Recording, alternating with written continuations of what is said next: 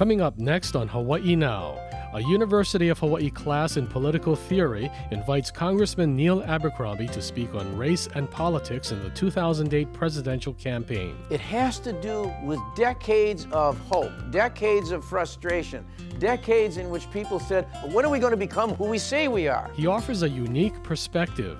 In 1959, he arrived in Honolulu from Buffalo, New York, to enroll as a graduate student at the University of Hawaii Manoa, soon after Hawaii won statehood. It was a time when he would meet and begin a long friendship with two fellow students, the parents-to-be of President-elect Barack Obama. On February 19, 2008, the congressman was invited to UH to reflect on that friendship and to discuss how Barack Obama's Hawaii roots were helping to change the dynamics of race and politics in the United States. That's coming up on Hawaii Now with Congressman Neil Abercrombie. Thank you very much. Mahalo nui for having me today, and grateful thanks to Professor Henningsen for allowing me to have the opportunity to get back into an academic setting for once. I've been spending quite a bit of my time in the past few months campaigning for Senator Obama. I will not be campaigning for him today. I took off my jacket that has the Obama sticker on it right now, but I will be trying to hopefully give you some perspective on the question of race and politics from my own personal point of view in terms of my elected life and the movement for civil rights. I'd like to start with pre-Obama. And by I mean pre-Obama, not Senator Obama today, but Barack Obama Sr., who came to the University of Hawaii soon after statehood in 1959. One of the interesting factoids that might come out of this election is that 50 years after the advent of Hawaii as the 50th state, the last state to come into the Union, that same year it's possible that a boy born after statehood would become President of the United States. A boy born after statehood in Hawaii might become President of the United States. But there are antecedents to all that. There's a history to all of that. When we came to the proposition of race in this world and how it affected us politically, I want you to try and cast your minds back. Cast your emotions back, not from today. Go with me back into the last century. Go back with me to the time of statehood in 1959 when I arrived. In the first week of September, 2 weeks after the advent of statehood in the middle of August 17th in 1959, and Hawaii became the first state, the 50th state rather, the last state to enter the Union. Part of the element of discussion that took place then and why Hawaii was paired with Alaska coming into the Union was because of the racial composition or presumed racial composition of Hawaii. It was seen as a threat. Believe me, look around this room. Glance at some of, well, you may be discouraged if you look around this room. I don't know how you're going to feel about that. But if you take a look around this room, the physiognomy of this room is such that it would have been impossible to imagine a classroom configured such as this is today 50 years ago. Cast your mind back only 50 years and picture a young man coming to the University of Hawaii. Brilliant smile. A black man. Impressive. Charismatic. Compelling personality. Certain of himself. From where? Kenya. What's Kenya? Kenya is a country at this time barely shut of its colonial past. A rebellion had taken place. A revolution had taken place. A bloody rebellion characterized in the West as the Mau Mau Rebellion. A word that still exists, that you can still find now when you Mau Mau somebody. What does that mean? Tom Wolfe wrote a story once using Mau Mauing during the civil rights movement that I'm going to get to in a moment. When you mau-mau'd somebody, that meant you confronted them. That meant that you bullied them. That meant you intimidated them. This came from the bloody revolution in Kenya against the British colonial and the British Empire and the British colonial administration. So picture this. Young man your own age, a product of that, his father a goat herd. This young man spotted by the colonial administration as a particularly bright young man. They weren't looking for bright young women. No, colonial administration didn't want that. Oh no, this is still a patriarchy. This is still a hierarchy of colonial administration and empire. Spot this young man. Let's get him some schooling. He can be an administrator for us. Let's pick the best and the brightest out of these colonially dominated regions of the world and bring them into the orbit of colonial organization. And so they spot him. And in those days, the United States had as its foreign policy precepts that we would reach out to people. We had libraries. Okay, this may strike you as completely strange, but the United States in those days actually tried to set libraries up with books that people could come into freely and take them out or do what they wanted. We had scholarships for young men and women to be able to come to the United States, go to any school they wanted, any place they wanted, any way they wanted to do it, as opposed to today when, of course, we show our fists to the world, where we threaten everybody with military intervention and slaughter and mayhem as the first order of our approach to other people in the world.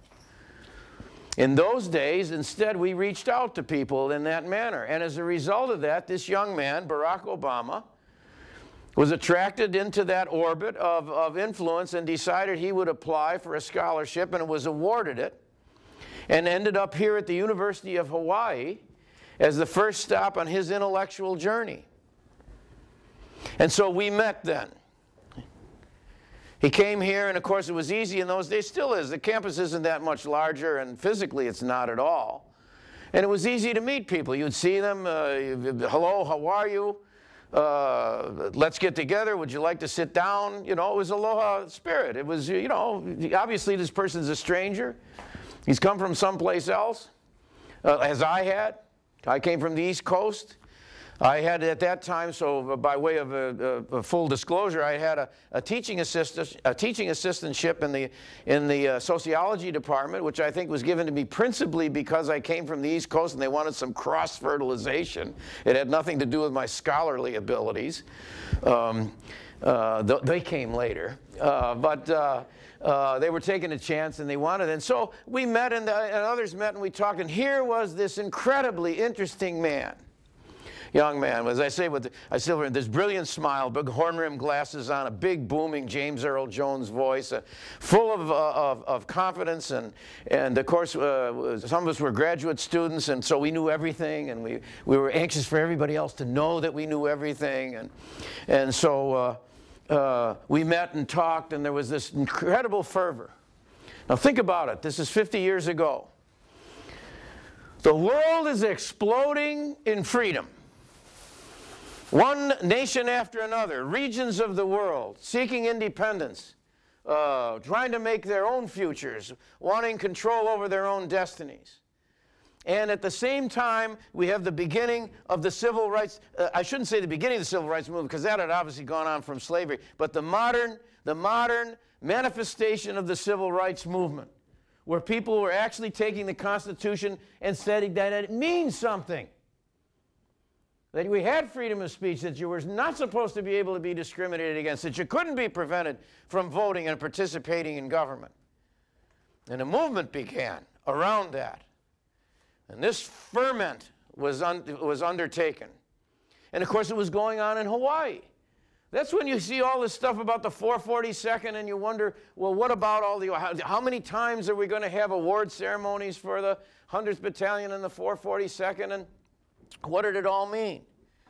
It meant that those who had come here from elsewhere and those who were still here, who were not white, who were not Western, who were not a Christian, who had come here as missionaries, not just religious missionaries, but economic missionaries also, had come to dominate the Hawaiian territory. We'd gone from being a pre-feudal kingdom to a shotgun republic, to a territory of the United States, to becoming a state of the Union. All kinds of implications, economically for sure, and land tenure for sure, but particularly implications and consequences for the races and the ethnicities and the cultural groups that were melding here in Hawaii, that were sometimes clashing, sometimes being in conflict with one another, but more often than not having to live and work with one another in an island context. And in the course of events, obviously, intermarriage and children being born and relationships being established, economic and social and personal, all taking place in a confined area with these small islands in the middle of the Pacific, 2,500 miles from elsewhere. People coming here under contract, like Senator Inouye's mother and father, $12 a month. They found the contract and gave it to him. 6 days a week, 10 hours a day. Half hour for lunch that had to be brought to you in the field. Post-World War II, then, the ferment with regard to race and ethnicity and personal freedom was taking place all over the world, including the United States, and including Hawaii. That's what this revolution was all about, where the territory that had been claimed, the territorial legislature that had been claimed by the ethnicities and the races and the cultures that were here against the Western missionary, banker, corporate power structure, manifested itself with statehood into the legislature being taken over from what was called the Big Five, the corporate interests that ran Hawaii, that owned Hawaii, and the landed interests there. So the question of civil rights, the question of racial identity, was in ferment all around the world, including Hawaii. And into that context, Barack Obama appears. Very quickly, he meets a young girl. I say a girl because she was 18. You could scarcely say even a young woman at that point, scarcely 18 years old, out of high school. She met him. Now, it was easy to be drawn into the orbit of this very compelling, charismatic man. But at the same time, she was a remarkable person. Put yourself back again, I ask you. 50 years. Even now, today, interracial marriage is still, oh, wait a minute. You know, how's that going to work out? Religions, ooh, wait a minute. Are we going to mix that up? So you can imagine. Put yourself back 50 years ago. Now, here's a young girl. Now, her parents, they originally came from Kansas, and she was white. And what happened? The color side of it, which had informed so much of our political dialogue, not only in Hawaii, not only in the United States, but around the world, was subsumed to affection and love. No, this is not a new story. This is maybe even a romantic story. This is the kinds of stories that come up over and over again. And I'm looking around the room, and there's some stories here in this room. At one time, and in some time, more recently than 50 years ago, somebody got together for all of you. And all of you who are in this room represent an incredible melange of this. Now, why do I dwell on this as much as I do? Not because it's inherently more interesting, but because of the consequences and outcome that we're facing right now today, here in Hawaii, tonight, which is in which the fate of this country in terms of who's going to be president may very well be on the road to final decision. That's why I concentrate on it, because it becomes a microcosm of the entire circumstances of race and politics in this country. They got together, they fell in love, they got married, little Barry was born. Barack Obama, the senator today, was little Barry then. Now what happened? He was born into a context. I'm not going to go into the whole history, subsequent history of Barack and his mom. They separated. He went on to Harvard and got his PhD, went back to Kenya. They separated. That constitutes another realm of that I don't have time to pursue today, other than to say that what she had when she brought what she brought to this union was a young woman, as I say, scarcely 18, who on the surface was much different than her husband-to-be. He was full of life and full of himself and exuberant and demonstrative. And she was very quiet. on the surface, more an observer than a participant. You can imagine, she was 18. She was scarcely into her first weeks and months of academic pursuit in an entirely new context. The same kind of thing that all of you have experienced. When you come up here, all of a sudden, you know, a whole bunch of people you don't know, and exposure to conditions and circumstances, intellectually and otherwise, that are new, fascinating, challenging. But she had a sense of adventuresome spirit about her that had to be. This is 50 years ago.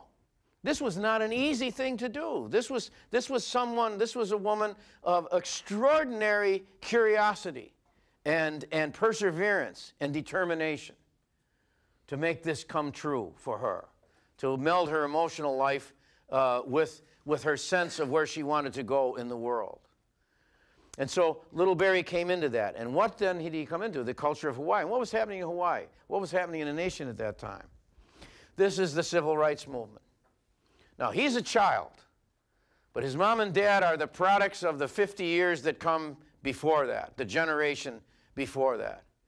And what happened in this country then, in which I participated in, and so I'm giving you this all as an observer that I've gone through with them, was the blossoming of the civil rights movement. So that you have a situation where a woman told me yesterday, a lady who's been involved in the civil rights movement all these years, now in her twilight years at the Obama rally yesterday, who said with tears in her eyes, a black woman that I've known here all of the last 50 years and who was involved in it for years before that. She says, I've been dreaming this dream all my life, and now my dream is going to come true. Think about that. What an extraordinary thing. This is not an abstraction anymore. This is not a hope. Someday, somewhere, somehow. This romantic notion, it won't be us, but maybe it'll be our kids or our grandkids, somewhere down the line. We're going to be on the short end. It's not going to happen for us. I can't succeed at the things I want to do and who I want to be, but maybe somebody else will. Well, now that's here. I'm getting chicken skin when I talk about it. Now it's here. For those of us who went through this time and period, decades, when the senator says, you know, we are who we are waiting for.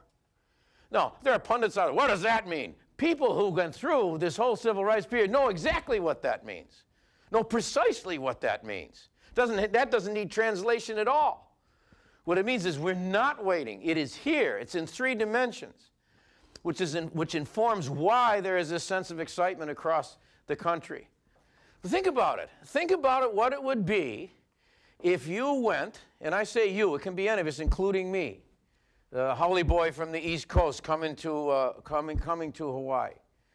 Think about it, about what it would mean if you went to sit down for lunch at the big city diner in Kaimuki, and somebody came up and smashed you in the head with a baseball bat for sitting down and ordering some food.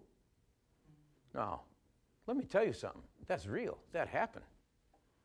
And let me tell you, being white didn't protect you, because if you were sitting there with the guy or the gal who was sitting there who was the wrong color, you got probably 2 shots in the head because you were a traitor. You were a traitor to your race. The last thing on earth you could be is a white ally of anybody that was trying to pursue civil rights. And let me tell you, it didn't help you any to say, well, you know, I'm almost white. You know, I'm this, I'm that, and the other thing. I can pass. We don't even know what that means these days. I bet if I took well, I won't take a survey right now. But we know what passing meant. What passing meant was you could hide who you were. You could get away with who you were. If you knew who you were, if you weren't struggling with who you were, which, of course, is what happened with Senator Obama. People look back and they say, what are you talking about? He went to Punahou. Everybody liked him. He was a nice guy. As if there was no inner life going on. Nobody trying to decide inside who he or she was. Don't forget, he came into a situation in which his father abandoned him. His father had other priorities. His father left his mother. No, this is not a strange thing to maybe some of the people in this room, that there's a one-parent family raised by a single parent, maybe most likely the mom. That's not strange. But I'll tell you what, I don't care who you are, who you think you are now, every single person for whom that has happened, particularly in an interracial marriage is at some point in their life trying to figure out, who am I? What am I all about? How does it work? What's my relationship to myself and the world? Doesn't mean it can't be successfully concluded. But this is part of the framework of decision-making that Senator Obama had to make, and others by the thousands and hundreds of thousands, and in fact millions, have had to make about, who am I? What am I all about in this context in the United States of America that says one thing about itself, but manifestly, in my eyes and in my experience every day, is doing something else? When it comes then to the question of racial politics in this country, it has been the underground assumption, scarcely spoken in public, that yes, we are a nation of freedom. Yes, we are a nation of opportunity. Yes, we're a nation of justice. So when somebody says, well, does that mean that somebody from a different race could be elected president of the United States? Does that mean someone with a gender other than male could be elected president of the United States? The single most visible practical manifestation of what it means to be able to pursue everything that you could be or might want to be or aspire to be president of the United States. Now, that wasn't true. I have campaigned for him in rural Iowa, in northern Nevada. I mean, they got me out in the boonies everywhere, in central North Dakota in wintertime, okay, in the middle of December, northern Minnesota in the Iron Range, Wisconsin. Well, and for good reasons. I'm from Hawaii. So they figure it's a draw, right, in rural North Dakota. Who would be crazy enough to come to North Dakota in the middle of winter from Hawaii? Let's go see this curious person. And so that's what it is, especially because we've already called them 5 times asking them to vote for Barack Obama. And maybe if he makes a call and says he's from Hawaii, they'll say, this is a trick, right, to get me to listen to you on the phone because you're from Hawaii. Who would be mad enough to come to North Dakota? So that's part of it. And as a result, I've had this exposure to an extraordinary cross-section of the United States and its people over these past months to account for this phenomenon. The reason for this, and the reason for this phenomenon that has hit Senator Clinton's campaign, is, how can this be? Where did he come from? What's it all about? It has to do with decades of hope, decades of frustration, decades in which people said, when are we going to really live up to what we say? When are we going to become who we are, who we say we are? What is this all about? And the combination and presentation of self by Senator Obama is such that there is this wave of excitement and stimulation and, interestingly enough, belief. So what has happened here, the phenomenon here, is the single greatest, most destructive element of the falsehoods that we have about ourselves in life, race, is now being confronted by this campaign because the opposite reaction is set in, one of hope and optimism and a sense that the page of history is about to turn in a positive way. And people wanting to participate in it and feel they are participating in it, and by participating in it, they're not a sucker. They're not a sap. They're not a fool. That it's real and it's tangible. It has 3 dimensions. And so that's the phenomenon that's taking place. Now, how it works out and whether it will work out, I don't know. Everything's trying to pull it back down. Everything is trying to trivialize it. Everything is trying to parse it and shape it and twist it in such a way as to make you think you are a sap and you are a fool and that it's not real and that it won't work and that it inevitably will collapse. Everything is working then to try and bring you back to the everyday perception of politics as a one big hustle, as a corrupt enterprise that has no possibility of redemption. And so as a result, when you experience, as I have, this phenomenon of people believing again in themselves, it comes down to a basic fact that I think speaks well of Hawaii, and which the senator spoke about himself in this regard. Here our diversity defines us rather than divides us. With all of the difficulties that we have, with all of the pressures to do otherwise, and to think otherwise and to act otherwise. Basically, those of us who live in Hawaii want to believe and want to act on the principle that our diversity defines us rather than divides us. We see what happens when diversity divides people elsewhere. You don't have to look further than Kosovo. Yesterday, I've been to Kosovo. I know what's going to happen. I know what's underway there. Division. Look at East Timor. Look at Palestine and Israel. Look at Chechnya and Russia. Look at all the divisive, all of the divisions, all of the confrontations, all of the conflicts that end up in blood and torture and horror and pain and killing and threats. Look at the foreign policy of the United States right now. As I indicated, our fist in the air. You're with us or against us. We'll pound you senseless. Get in our way, we'll show you. You don't do what we want, the consequences are there. The military option's not off the table. You see, this is what's being confronted now with this campaign. This is what this is about. Our diversity, we want to say the diversity in this world will change it. That will change. That we'll have a changed perception. I can tell you this in my travels as a member of Congress. People all around the world are hoping this campaign is going to turn out to have a new president and it's going to be the senator. Again, I'm not giving you a speech for him. I'm telling you this is the objective facts of existence.